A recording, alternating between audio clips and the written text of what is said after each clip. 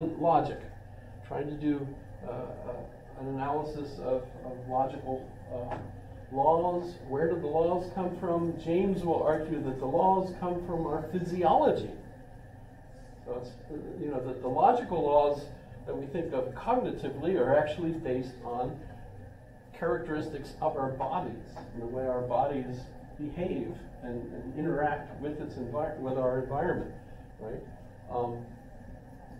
The argument they had with the Huxleys, I guess Thomas Huxley, not Aeschylus, or however you say that word. He's familiar with that person. They were involved and enthusiastic about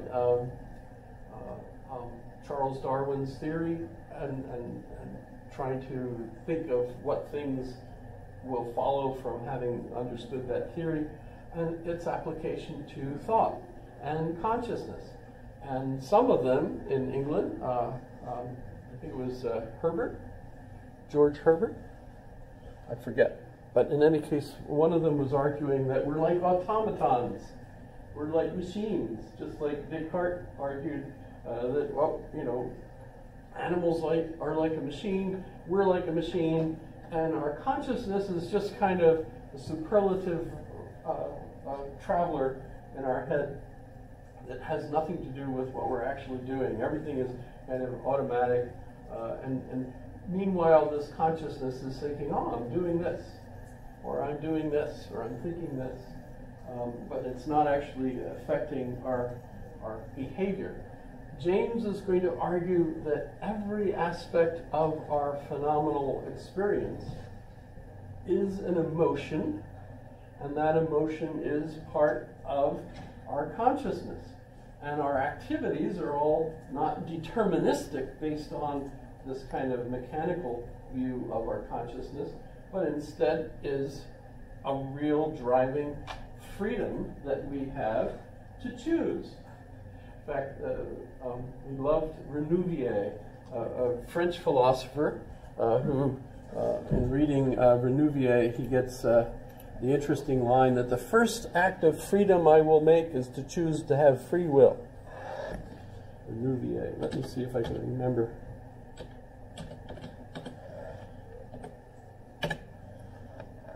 No, Charles Renouvier. By the way, they were friends. William James and Renouvier not only wrote back and forth to one another, there's Swedenborg again, kind of interesting, but the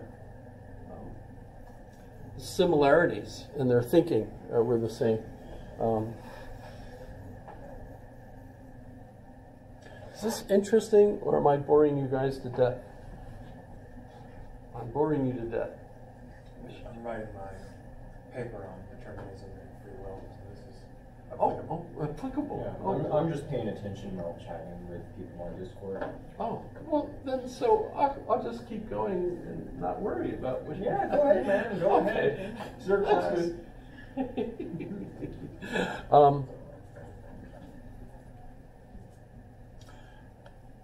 Renouvier. Did I go there from something else that was interesting? Probably. Oh, no. Let's get rid of him. So, the foundation is a behavioral semiotic. A theory of signs is a word's meaning, is its use. How do we use our language in order to accomplish things? As far as James is concerned, it's pretty clear that if we're accepting evolution as a theory, and consciousness is a development, and in fact, when you look at the simpler animals, they have consciousness too, but it's not very complex. And as you get a more complex animal, a mammal, you get more complexity in their consciousness and how they're reacting to their environment. And humans, being not only conscious but also self-conscious, and are familiar with the way Hegel and the Hegelians were using the concept of this dialectical process and it's a process. You know, they're not thinking that I have unique individuality that's me and is unchanging. No, I'm a constant physical process. This dialectical me is constantly experiencing phenomena, and as I'm experiencing the phenomena in a stream of consciousness. So, in fact, we even get the concept of a stream of consciousness. That's a William James invention, I believe. But you'll get artists that will start using it. How many of you have read anything that was written as a stream of consciousness? Have you had that yet? Yes?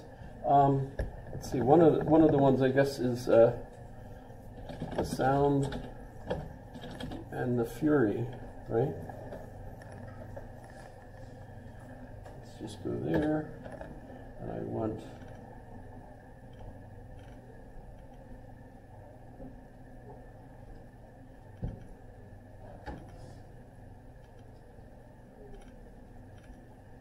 like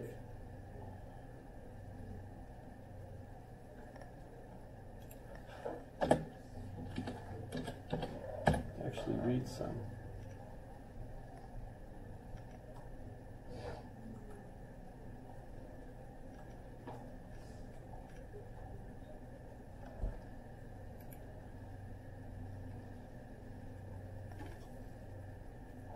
All right, let's do this.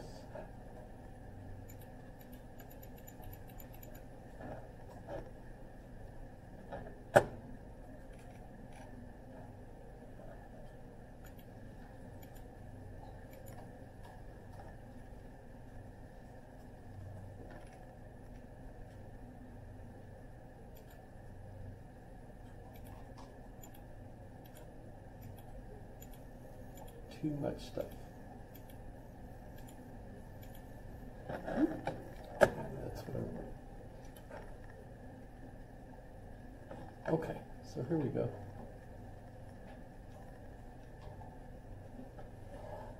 Is that large enough for you to read too, or should I make it even bigger? Oh, I went backwards. How'd that happen?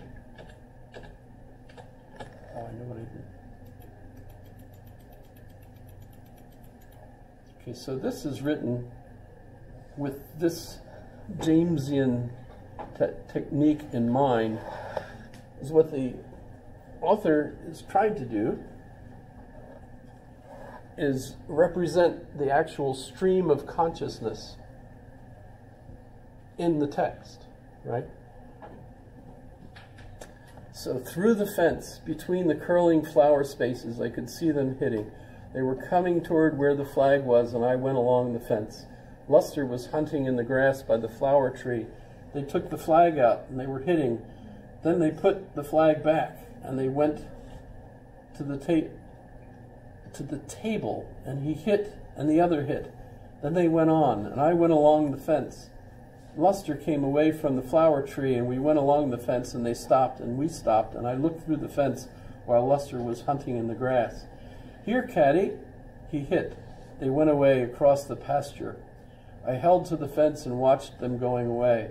Listen at you now, Luster said. Ain't you something? 33-year-old going on that way after... so what's happening here, you'll find out as you read the text, that Caddy was the sister of the boy who's, well, he's 33, but he's mentally ill, or I suppose, as you would have said, retarded at the time, right? And so when he hears them hitting Caddy, calling Caddy, they're playing golf, right? And they call Caddy, and he's thinking of his sister, who, by the way, at this point has actually died. So he's crying because he's missing his sister. He hit. They went that way across the pasture. I held to the fence and watched them going away. Listen at you now, Luster said. Ain't you something, 33 years old, going on that way after I done went all the way to town to buy you that cake?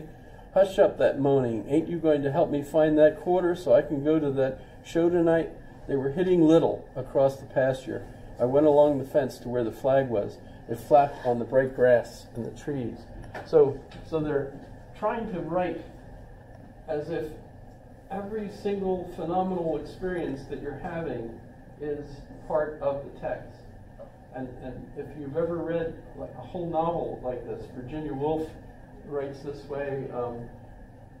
To the Lighthouse, I think, was one that I read, and it hurts your head, because after a while, reading this, you're walking around thinking, I'm walking on a very flat road, and I'm doing that, and I'm looking at the, and there's a person actually paying attention in the back, and she's got her hand on her. Every single phenomenal incoming sense experience is like, that's part of my stream of consciousness. Not just the concepts that I'm thinking, but all of this experience, which, by the way, is an emotional experience. And today we especially, thanks to this guy, Antonio Damasio,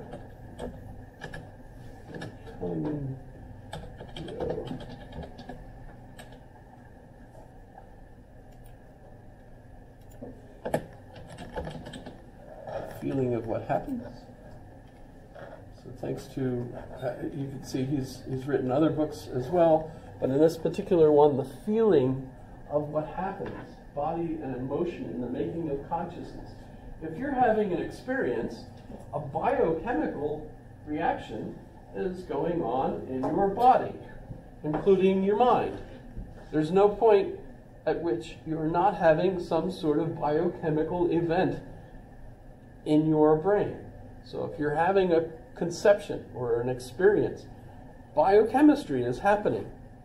And that's equivalent to emotion today, in the sense that we now think of it.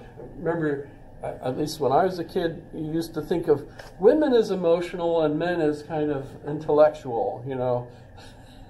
There's absolutely ridiculous scene in the movie The Shadowlands where Joy is introduced to Christopher Tolkien. Actually, it's called Christopher in the movie, but everyone knows it's actually Tolkien. But at the point he says, "I think of women as, you know, how did it go? But emotional. They're emotional, and men are intellectual." And she says, "Are you being stupid, or?"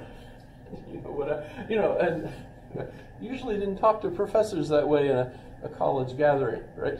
So it was kind of fun, and it was a good scene. In any case, today we don't think of emotional as something separate from the experiences we're having from moment to moment. And James is leading in this direction, that what we're looking at is this train or stream of consciousness, and every moment is this kind of an emotion. By the way, he's familiar with David Hume. Remember, David Hume gives us the only empirical certainty you have at any one moment is what the phenomena that you're experiencing at that moment. Well, James is taking this and running with it, right? Well, that's our stream of consciousness. We're constantly going through this, and it's also moods. These are our emotions. These are also our moods. It's really quite a overwhelming new idea at the time. People weren't thinking that way, and it's really taking over. And the feeling of what happens, he does all sorts of scans of brains and figuring out how the brain is reacting to all the different experiences it's having and so on.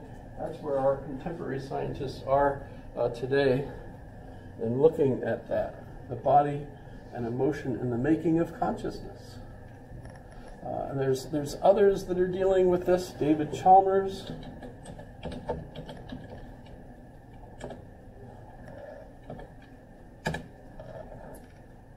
who he looked like this when he visited here. I don't know if you were here and remember it, but he was our guest speaker for our undergraduate conference one year, and that's how he looked.